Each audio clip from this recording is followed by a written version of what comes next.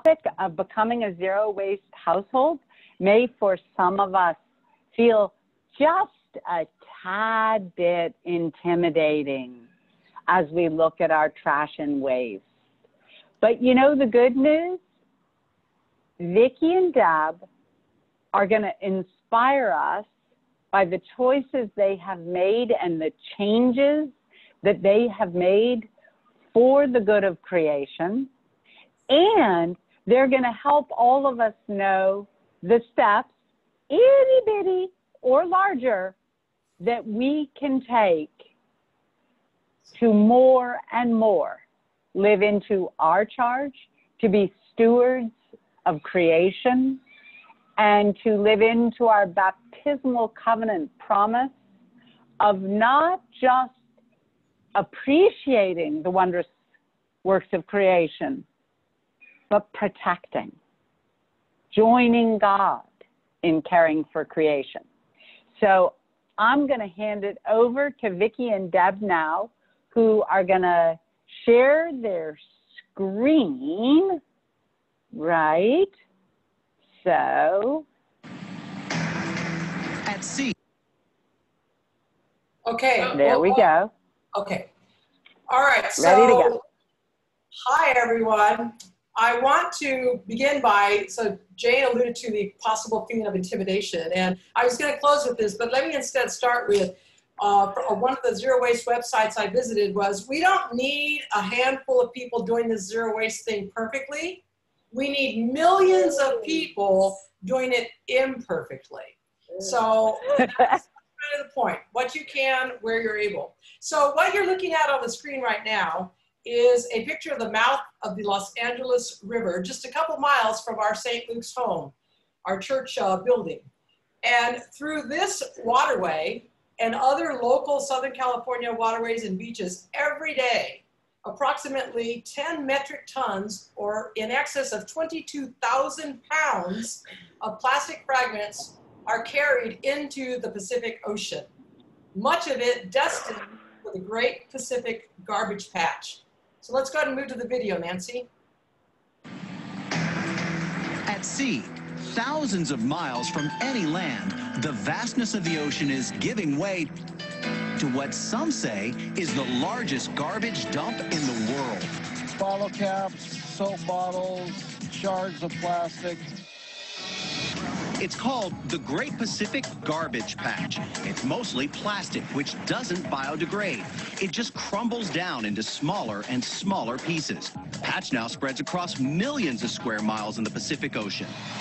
How far does it extend? It can't be too large. As a matter of fact, it extends from just off the coast of California all the way to China. It's bigger than the continental United States. Charles Moore made the shocking discovery in 1997 by accident while sailing the Pacific. He's been collecting samples of the growing garbage patch ever since. Some samples contain 6 times more plastic than plankton. It's been described almost like a trash soup. It's like a minestrone that's out there, and all the little vegetables are different colored bits of plastic. The garbage patch is caused by a series of currents in the Pacific Ocean, pooling what we all throw away.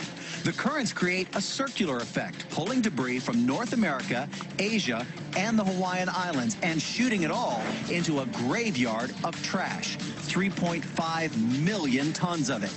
80% is plastic, and it doesn't decompose. It stays as little plastic pieces for decades.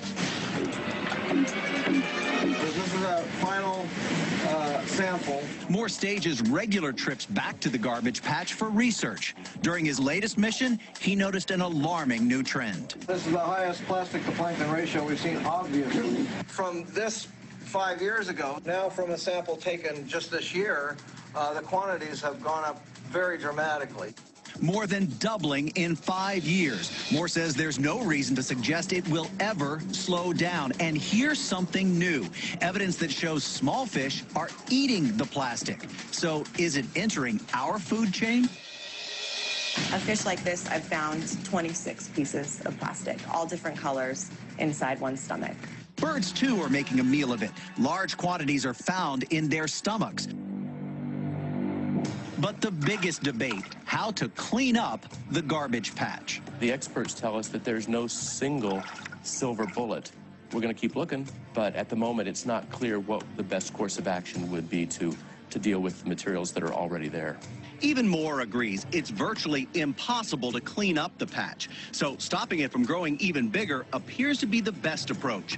Beach cleanups like this one from the Ocean Conservancy can help by preventing other ocean dumps from forming. Improving recycling, another solution. Less than 5% of all plastic is recycled globally. Many agree changing our behavior is the only hope. The planet is a closed system, so everything that happens on Earth stays on Earth. What we need to do is we need to accept responsibility at a local level and reduce the amount of plastic that's finding its way down our waterways into the oceans.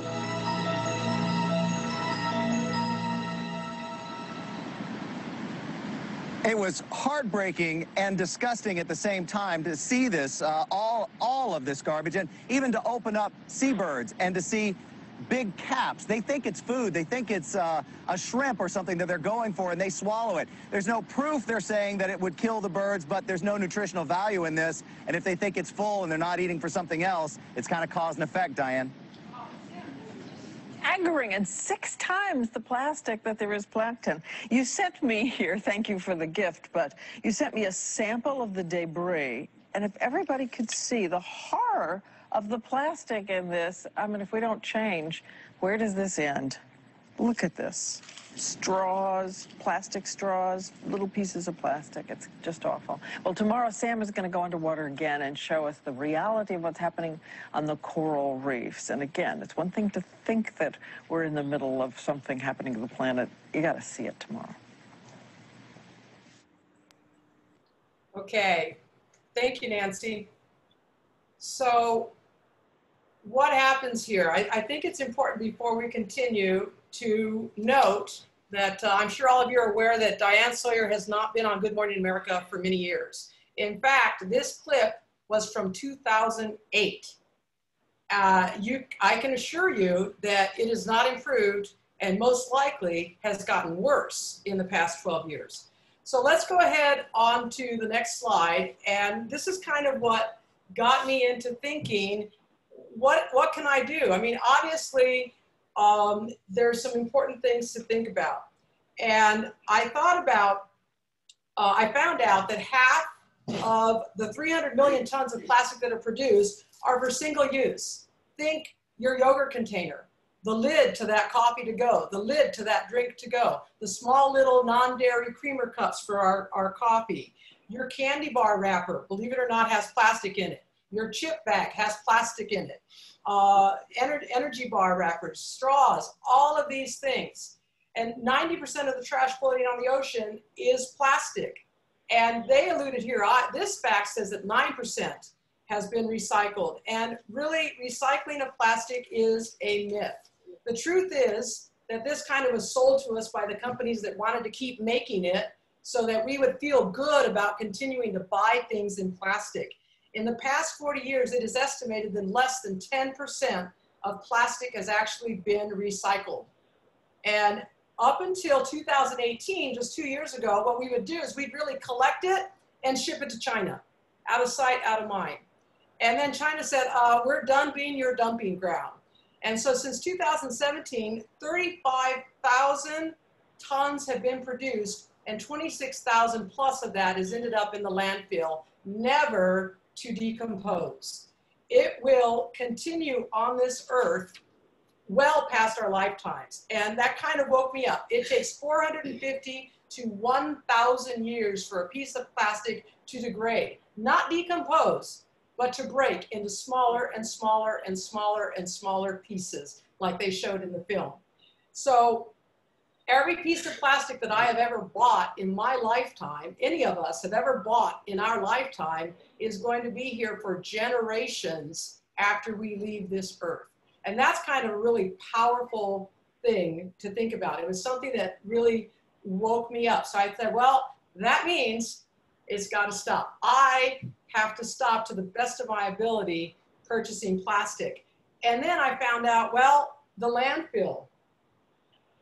We don't have our, we're going to bring up a head of lettuce. Vicki and I went to a video screening before COVID called Wasted on the food waste. And we learned in that movie that a head of lettuce takes 25 years to decompose in a landfill because there is no oxygen, there's no anaerobic process for that to break down. A head of lettuce, you go plant that out in your backyard, it's going to be gone in a couple weeks. But in the landfill, 25 years. So again, then we have to stop, to the best of our ability, getting anything that cannot be composted or reused for as long as we can reuse it. So now it's time, now that we have that all out of the way, for our little show and tell. So if you can go ahead and take the slide off, Nancy, we're going to show you some of the things that we have. How do we get rid of plastic in our house? Okay, so you see here a couple of things, and we're going to actually show this to you live. So if you can put the, I guess, the spotlight on me so that I can actually show you these things. We have tons more than that. Okay, so we have paper, toilet paper, all right? It comes in a plastic package. Not in this house. We go to Smart & Final, we buy a big box of palm toilet paper that is wrapped in paper that can be put into the compost pile, okay? Zero plastic toilet paper. This is, I know, Deacon Steve's most fascinating one, and that is, did you know that toothpaste tubes are made of plastic? So what did we do? We started subscribing to Bite toothpaste bits. They were on Shark Tank a few months ago. They ship you your initial little bottle, or you can buy a subscription for the larger bottle, and this ships to us every 4 months, I think. They send it in the first jar comes in a jar. After that, they send it in a biodegradable pouch, shipped in a paper box, as small as they can make it, with paper lining. Zero plastic. You take this little bite, and it's just a little pill. And you pop it in your mouth, you crunch it up, it actually foams up and everything else. And for those of you who may be wondering, oh, but does it really clean your teeth? I've been using this for over a year and a half. My past 3 dental checkups, A-okay, it works. And the partner to that is a bamboo toothbrush, right?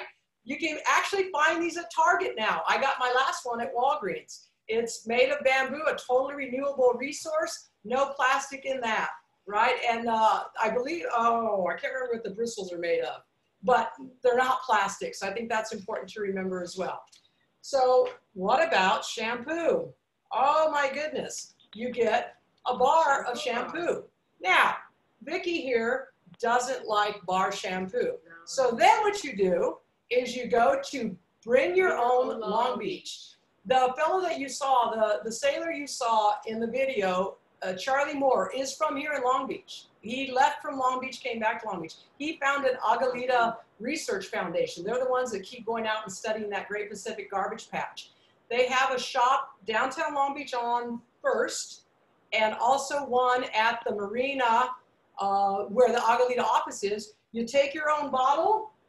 Oh, this has got bulk food. Take your own jar. Take your own old plastic shampoo jar that's going to last for 450 years. You refill it out of their pumps, and they weigh it. You're good to go. Zero plastic there. Dish soap, same thing. You can go to Aguilita. I like to use bar soap. We actually wash our dishes by hand because the dishwasher's on the fritz.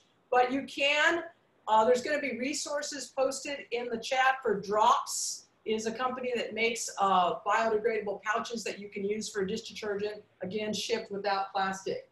What about lotion? Go visit Aguilita or Bring Your Own, or we found this at a farmer's market, Shea buttercream, very wonderful, nice and thick, works well, no plastic. Soap, right? Lots of soap. Again, a farmer's market soap. This one has no packaging whatsoever. Winco, no packaging. And another company that you'll find in the resources is Herbaria. Now, I don't know if this is a biodegradable bag, but I can assure you we will reuse this bag until it's dead. And we'll show you some of that. But again, Herbaria does not ship in these bags. Their soap is wrapped in paper. We got this because we're buy from them regularly, so they're having a sale right now. 6 of their little sampler bars. They normally sell these at trade shows and fairs. COVID, no trade shows, no fairs, go online. It's buy one, get one free. One of these packages for, I think, $16.95, and you actually get 2 for $16.95 right now, until October 15th. That is not a paid advertisement. A couple of other things. What about my plastic wrap? Beeswax wraps. So it's cloth that's coated in beeswax. You can regenerate it by going to BYO, buying some wax chips. You melt them with the iron. So what you do is you warm it up in your hands, and it really seals it because it's wax. You warm it up in your hands. You can see how well it's sealed. And you just wrap your food in it, our onion from last night, and it stays fresh and zero plastic. So then, my lunch pail, stainless steel, right? No more plastic lunch pail. Zebra. Buy bulk foods, no plastic bag. Go to the bulk food bins. COVID, you can only use the ones that are gravity feed. They got rid of the scooping kind, but you can still do it. Take your reusable bag, take a paper bag. This is a mason jar, but we threw out all of our plastic Tupperware. Actually, we recycled it, right? This is a applesauce jar that is today holding beets. So when we, obviously, zero waste, you're gonna have to buy things in glass, but we use and reuse glass as much as possible. We don't do it perfectly. We love the tamales at Costco during the holiday season. Yes, we bought 4 bags of these, but you can tell this bag has been around since last December for the holiday season. Almost a year, we've been reusing it. It might hold a loaf of bread, it might hold crackers, who knows? But we know it's gonna be here for 450 years.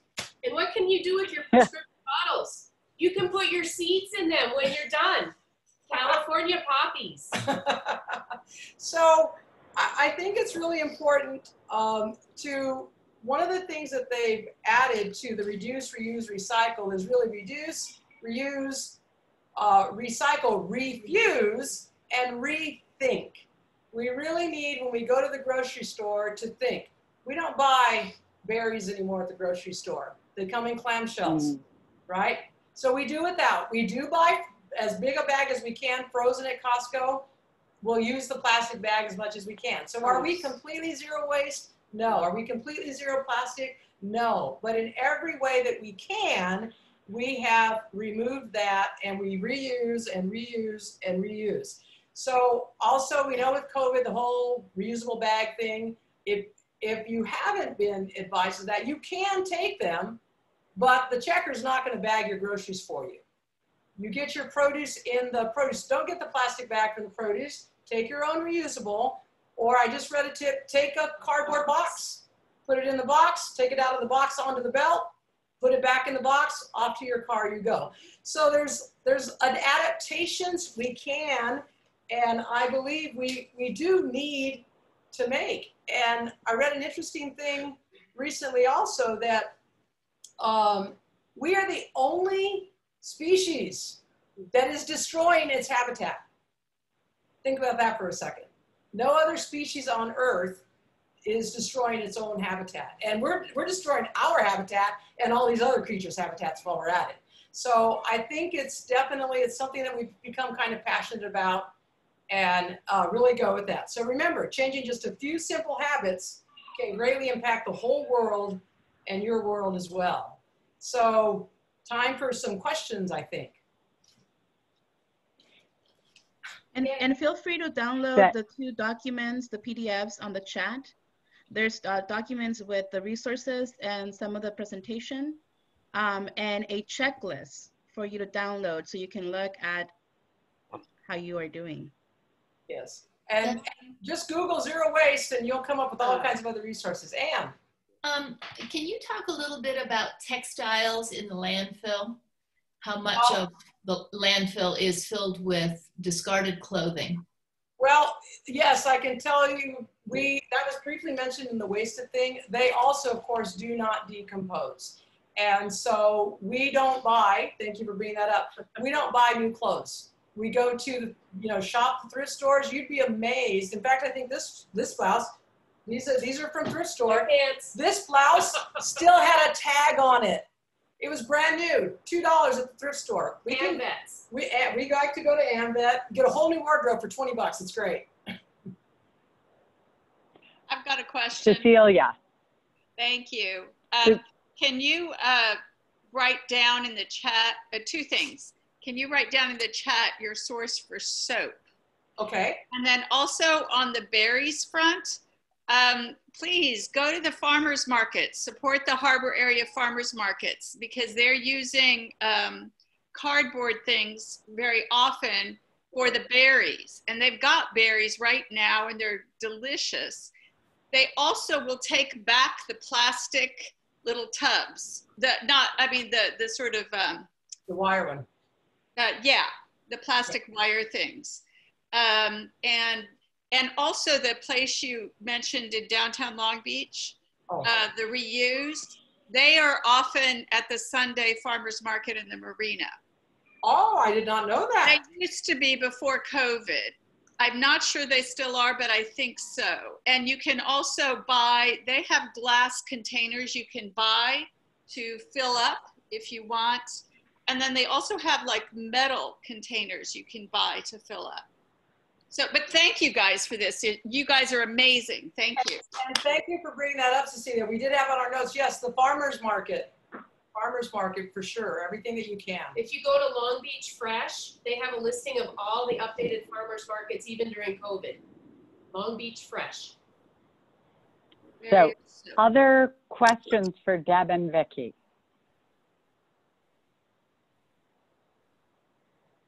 You can type them into chat, raise your hands up. Oh, can I say one more thing? Please. Go for it, Cecilia. Sorry. The Cal Heights newsletter says that Long Beach, the city of Long Beach, because of what you said about China no longer taking our recyclables, is going to be completely switching, no longer taking milk cartons, no longer taking cereal boxes, and no longer taking plastics except for 1 and 2. Yeah. And that's because they realize that they're not going to be recycled. Right. So this is even more necessary. Thank you. It really is. Plastic recycling is a complete myth. It's a myth. And also, for a while, the cities were saying, okay, put whatever you need into that bin. But I learned that's another thing that led to the zero waste, that if stuff gets in there that is not traditionally recycled or whatever, it contaminates the entire stream. They incinerate it. So it's a sad, sad state. So for years we've been thinking we were doing good, and sadly, no. And so you all answered the yogurt question that you buy it in glass. Do you buy each time in glass, or do you have a place to refill? Oh no, it has to each time in glass. We actually, so that's kind of the rethink your shopping. We actually found yogurt in a glass jar at Sprouts, I believe it was. That's what I put. So that's that kind of places like that are the place to check. And yeah, it's in a glass jar. It does have to be. There's also another yogurt that sometimes comes in a little ceramic container with a foil pull off, except that they end up with all these ceramic containers that don't have a lid.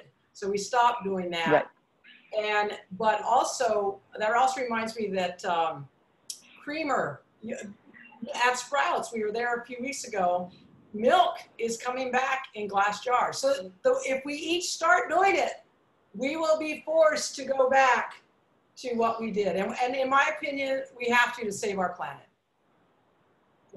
So question, does glass recycle, or is glass for reuse? Glass, if you can get a place to take it, glass is one thing that is completely recyclable. You melt it down, you bring it back. But glass for sure shouldn't go in the landfill. So, and again, there's kind of the problems getting places that will actually recycle. And that's why, you know, Obviously, we have a bazillion glass jars in our cupboards, but glass is completely recyclable. It's one of the few things. Glass and clean aluminum are the only things that they come as glass, they get recycled as glass. Aluminum comes as aluminum, gets recycled as aluminum, which is another point of the plastic recycling. A plastic water bottle that is recycled cannot come back as a plastic water bottle. Yeah. It comes back as playground pellets or whatever. Yeah. Yeah. So, but the city doesn't recycle glass, does not? Yeah, so I don't know where we would, we're looking into that. We just found out about that. Okay. Used to have their recycling system set up, but I haven't been in touch with that for a long time.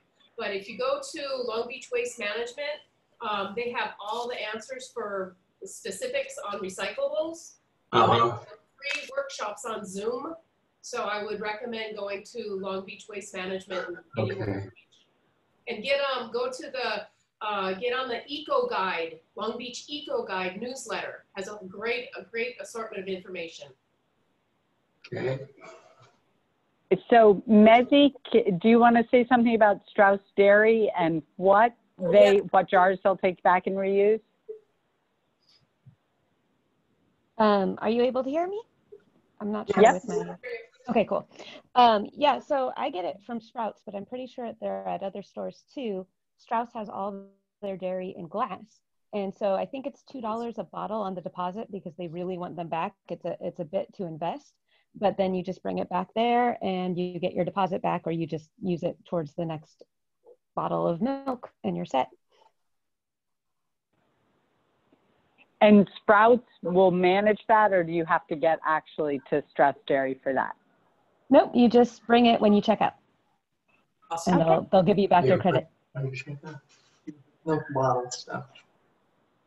Glass bottle things. So other questions on our screens, questions in the chat?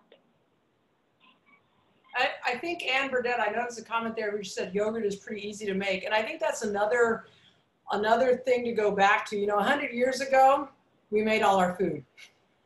We didn't have grocery stores. You had the icebox. I mean, my parents talked to me about when they were kids, they had the icebox. You had to go to the store every day, or the milk was on the front porch every day. And so, like for spaghetti sauce, and we have busy lives. It's a different world, but as wherever we can, we need to start turning back to our roots, I think, so to speak.